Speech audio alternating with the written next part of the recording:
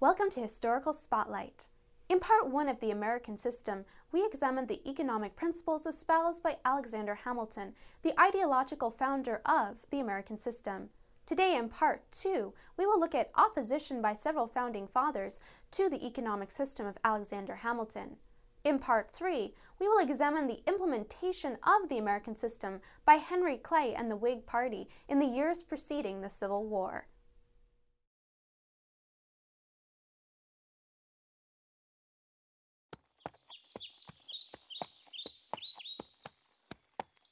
On September 2, 1789, the First Congress of the United States was in session at Federal Hall in New York City. The discussion inside concerned the economic future of the young country. At the time, the nation's finances were in a precarious position. Due to the Revolutionary War, the nation had gone into significant debt and several domestic industries had been damaged. By the end of the day, Congress had decided to establish the Department of Treasury for the management of the government's finances. Shortly thereafter, President George Washington appointed Alexander Hamilton the first Secretary of the Treasury. Desiring economic independence for the United States, President Washington and Congress asked Secretary Hamilton for a plan to achieve this end. In order to accomplish this, Hamilton formulated an economic plan that consisted of three basic planks. First, bounties or subsidies to private business. Second, protective tariffs. And third, the establishment of a national bank. About 25 years later, Hamilton's economic plan would form the foundation of Henry Clay's American system. While Congress never formally adopted Hamilton's plan, it did pass legislation on tariffs and a national bank. There was, however, considerable opposition to the plan amongst several of the nation's prominent founders and leaders. Let's take a look at the opposition to Alexander Hamilton's plan.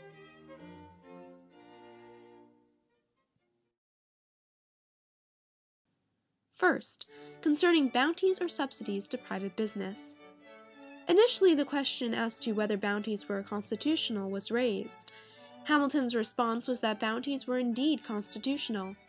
He argued that under Article 1, Section 8 of the Constitution, Congress had the express authority to lay and collect taxes, duties, imposts, and excises, to pay the debts, and provide for the common defense and general welfare. Therefore, it was of necessity left to the discretion of the national legislature to pronounce upon the objects which concern the general welfare, and for which, under that description, an appropriation of money is requisite and proper. Hamilton's interpretation meant that taxes collected by the government could be used by Congress to aid any industry it thought beneficial to the general welfare.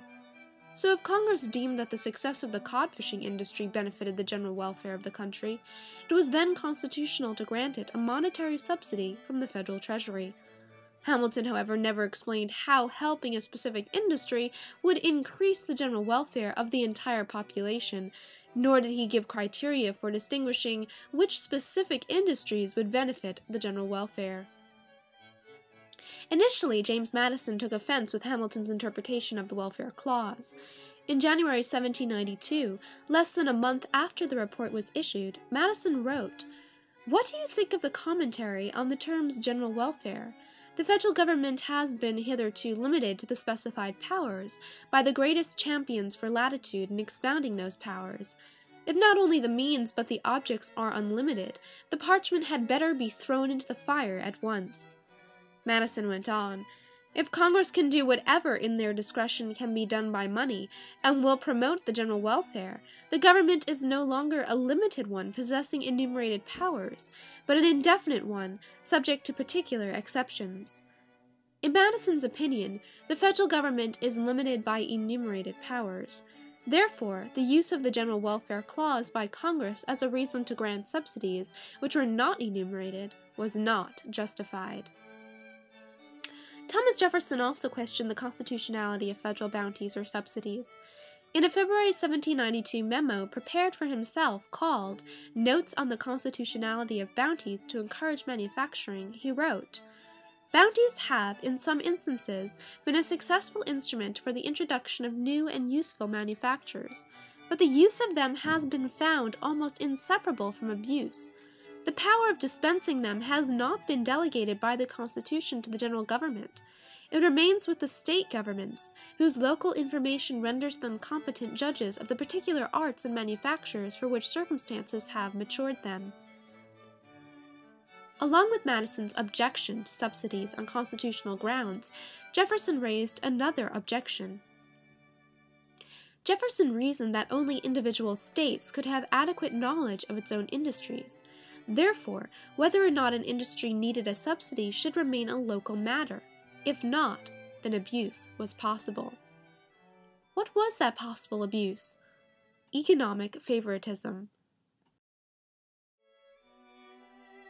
Hamilton recognized that possible abuse would be a charge against subsidies.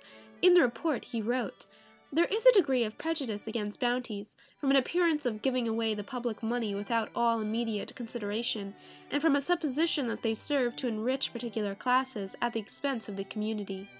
He went on, "But it is the interest of the society, in each case, to submit to the temporary expense, which is more than compensated by all increase of industry and wealth, by an augmentation of resources and independence, and by the circumstance of eventual cheapness, which has been noticed in another place." Hamilton dismissed this argument on the basis that bounties would eventually create wealth for all, increase independence, and create cheaper goods. He never explained, however, how this would happen. While Congress did not formally accept Hamilton's plan, an important debate over bounties did take place. In February 1792, Congress debated whether to give aid to the cod fishing industry. During the debate, Congressman Hugh Williamson of North Carolina expressed some of Jefferson's fears about subsidies. He stated, "Perhaps the case I have put is too strong. Congress can never do a thing that is so palpably unjust. But this, sir, is the very mark at which the theory of bounty seems to point. The certain operation of that measure is the oppression of the southern states by superior numbers in the northern interests. This was to be feared at the formation of this government, and you find many articles in the Constitution besides those I have quoted, which were certainly intended to guard us against the dangerous bias of interest in the power of numbers." Williamson was clear on subsidies.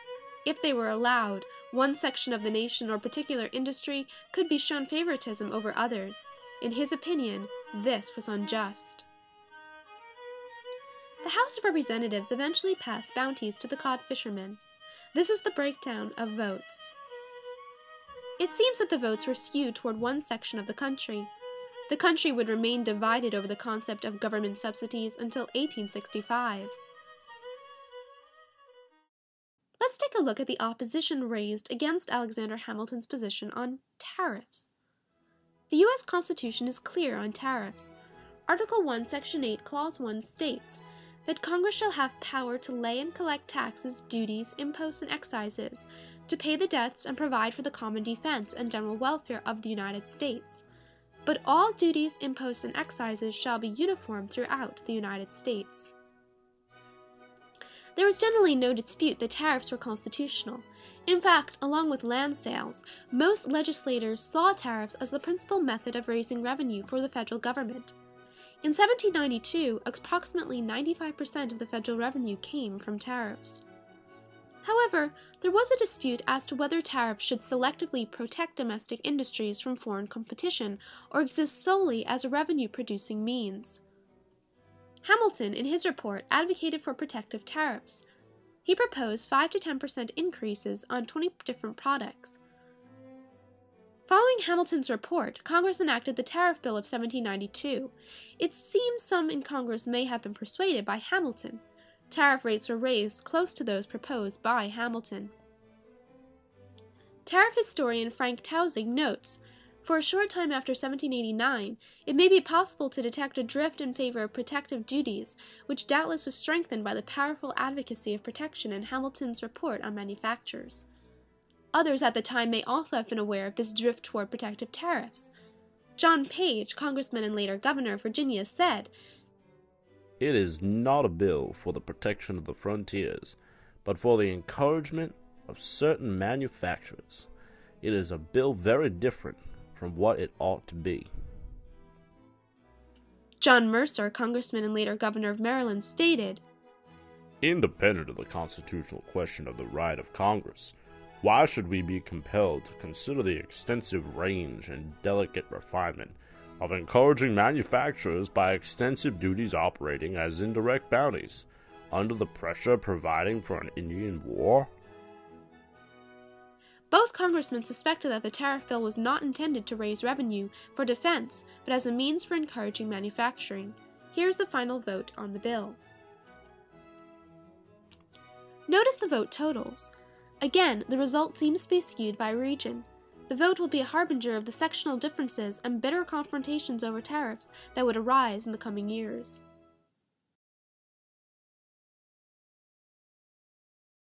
The third plank in Hamilton's American system, the National Bank, also raised quite a debate. Following Hamilton's report to Congress on the necessity of a national bank, the House of Representatives passed the Bank Bill on February 8, 1791. The result was 39 for and 20 against. However, again, the vote totals appear to be along regional lines. 19 out of the 20 nays were from congressmen representing Maryland and states from the South. Still, in order for the bill to become law, the president had to sign it. President Washington, however, seemed to be unsure of the bill's constitutionality and was hesitant to sign it. He asked his cabinet to advise him. Attorney General Edmund Randolph from Virginia felt that the bill was unconstitutional. Secretary of State Thomas Jefferson also argued that the bank's relevance to constitutionally authorized powers was weak. He wrote, "The incorporation of a bank and the powers assumed by this bill have not, in my opinion, been delegated to the United States by the Constitution." In Jefferson's opinion, the incorporation of a national bank was not an enumerated power, therefore it was not constitutional. For similar reasons, future President and architect of the Constitution, James Madison, also thought the bill unconstitutional. Alexander Hamilton quickly responded to the opposition's arguments. First, he pointed out that Congress has the constitutional power to tax and borrow funds. Second, Hamilton referred to the Necessary and Proper Clause found in Article 1, Section 8, Clause 18 of the U.S. Constitution. This states, "The Congress shall have power to make all laws which shall be necessary and proper for carrying into execution the foregoing powers, and all other powers vested by this Constitution in the government of the United States, or in any department or officer thereof." He argued that this clause allowed Congress to use reasonable means for carrying out the powers of taxing and borrowing. Third, he said a national bank was a necessary and proper means for carrying out these powers. He followed this with the theory that since the Constitution cannot enumerate every means, some powers are necessarily implied by the Constitution. Thus, even though the bank is not an enumerated power, it is an implied power and therefore constitutional. The decision ultimately fell to President George Washington. Washington sided with Hamilton and signed the bill into law on February 25, 1791. The bank was in operation until its charter expired in 1811. Its constitutionality would formally be challenged in the 1819 landmark Supreme Court case of McCulloch v. Maryland. As we have seen, not everyone was enamored with Hamilton's American system. Thomas Jefferson was particularly critical. In a September 9, 1792 letter to President Washington, Jefferson wrote, "I have utterly disapproved of the system of the Secretary of Treasury. His system flowed from principles averse to liberty and was calculated to undermine and demolish the Republic by creating an influence of his department over the members of the legislature." Nonetheless, with the exception of subsidies, tariffs and the national bank were the policy of the United States until the War of 1812. Following the war, another champion for the American system would arise. His name was Henry Clay. Clay would advocate for the American system with a fervor not seen since the days of Hamilton. The political divisions caused by the plan in 1791 would seem small compared to the divisions it would cause in the years up to 1860.